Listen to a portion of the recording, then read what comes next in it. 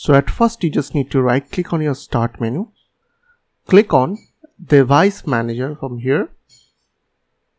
After that expand Bluetooth. Now just need to right click on Airpod and click on uninstall device. Click on uninstall.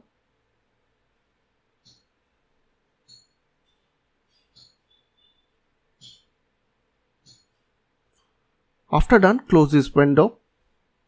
Now you just need to go to your start menu or right click on your start menu and click on settings. After that, you just need to click on Bluetooth and device from your left side. Now click on three dot button, click on remove device, click on yes.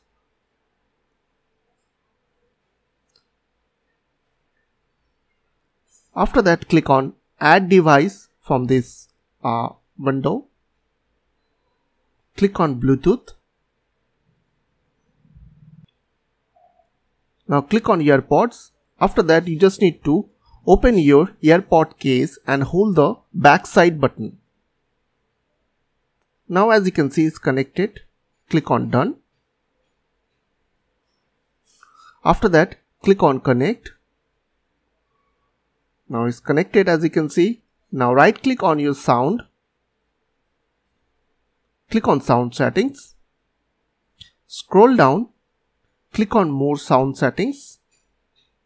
Here to click on right click and click on test. Now right click and go to properties. Click on levels and set the level to 100. After that, you just need to go to enhancement, then select loudness equalization, and after that click on apply, then OK, and it will fix your problem.